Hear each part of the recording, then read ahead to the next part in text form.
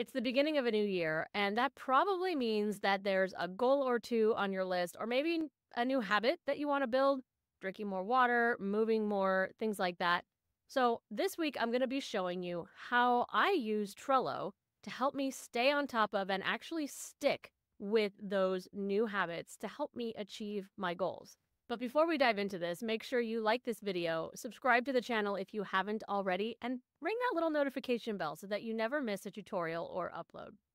So we're going to go to this habits list, and let's just start with what I consider the first habit that any new Trello user should start building, and that is to open Trello.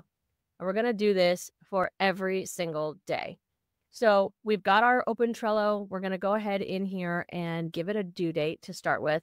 Let's just start with tomorrow because I would like this to be the first thing that you do every day. I think it's the best way to kind of reprogram and train your brain to think about Trello as that source of truth and how you're supposed to spend your day. Let's be generous and say that we start our day at 6:30 a.m. So then we're going to go in here real quick and say at time of due date for when our reminder is going to pop up, because we're going to have the Trello app on our phone.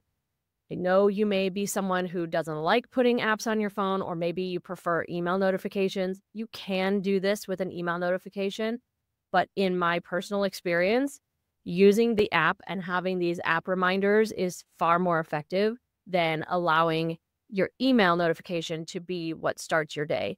And just one small reason for that is once you go into your email to see that notification in the first place, there's a really good chance there's going to be a bunch of other emails in there, and your brain is going to want to go and deal with them first.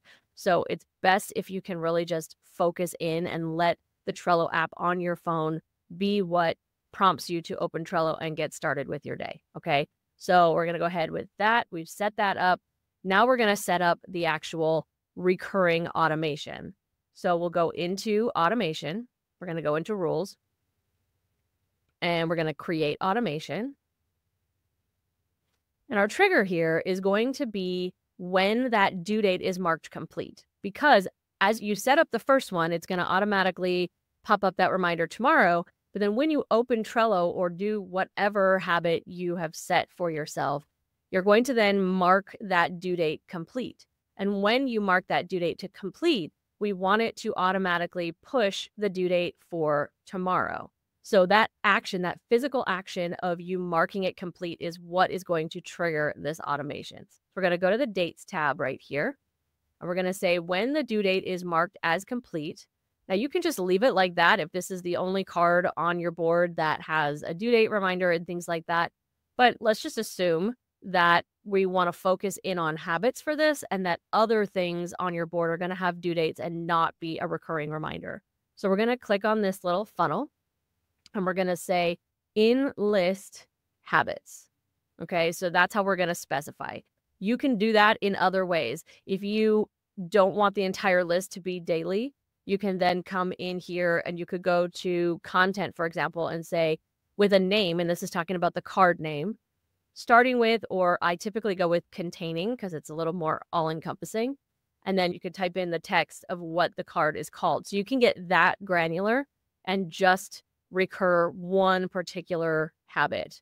But if you're going to be building on this in the future and adding habits as each one becomes a habit, we're going to habit stack, then anything you add into that habits list that has a due date on it will automatically be picked up by this automation if you stick with the way that I had set it up, just doing it based on the list. Okay. So we'll hit this blue plus sign, and then we're going to tell it to reset. So we're going to say, take that date, move the due date, and we're going to come and click in here for more options. And we're going to say to tomorrow. And we're going to hit this little plus sign. So we can see here, move the due date to tomorrow, hit that big blue plus sign. And then this right here is the most important step. If you forget or don't do this step, this will not recur. So we're going to add another action. We're going to come, it's going to automatically default to the dates tab because we were just on it. We're going to say mark the due date as incomplete and go ahead and hit that blue plus sign. And just in case you haven't figured out why that's so important, if you don't add that action, then yes, it will push the due date forward, but it's going to see it as already done, which means that it won't remind you, which means that essentially our recurrence dies before it even gets started. Then we're going to go ahead and hit save. Our automation is complete. It's set up. And I just want to show you really quick how this will work. So obviously this is due tomorrow, but because our trigger is when it's marked complete, it doesn't care that I'm marking it complete today. It will still trigger our automation to run. So when I click it, what you're going to see, and it might take a second, is that it will move itself. It'll turn green. Then it's going to change from Jan 7 to, actually, I just realized something. It is a little bit going to care because of how I set up that automation. There are a couple of ways you can tell it to push it out a day, and I specifically chose to push it to tomorrow, right? So if I were to test this with Jan 7 as the date, it's going to work, but it's going to keep it on Jan 7, right? So I'm going to go ahead and switch it to Jan 6 just so you can see it actually change the date, okay? So it's going to turn green, change from Jan 6 to Jan 7, and then become incomplete again, and it'll be yellow again, okay? So let's go ahead and click on that and give it a second to run through those steps, Jan 7, and you can see how it's already yellow again. That's because it is not complete, okay? That is important. Because we already have the due date reminder set on that due date, that will automatically recur as well. And just for those of you who are curious to see what would have happened if I had tested it the first way, let me just show you. I'm going to go ahead and click it. It's going to turn green. And then it's simply going to turn yellow again because, again, it was already due for tomorrow. So does that make sense? Let me actually really quick, since it's on my mind and I can't not show you, let me show you how you could have done it differently so that that wouldn't have happened. It would have just pushed it forward a day and not automatically set it for tomorrow, okay? So let's go ahead in here. We're going to find our enabled automations. Here we go. Here's our automation. We're going to go in and edit it real quick. And instead of saying move the due date to tomorrow, we're going to change that. So let me just hit this little trash can. We're going to add another action. We're going to go to due dates, and we're still going to do move the due date, but instead of choosing the tomorrow option, we're going to just say move it by 1 day. And we're going to hit this little plus, that little plus sign, and then the blue plus sign. And then we're going to actually move that up because this is a situation where order of operations matters. We don't want it to mark it incomplete again before it pushes the day. It could cause issues if you do that. So order of operations, order of how things happen within the process matters. Let's go ahead and hit save. And we just saw a minute ago how when it was set to be due tomorrow, it still worked, right? But our date didn't change.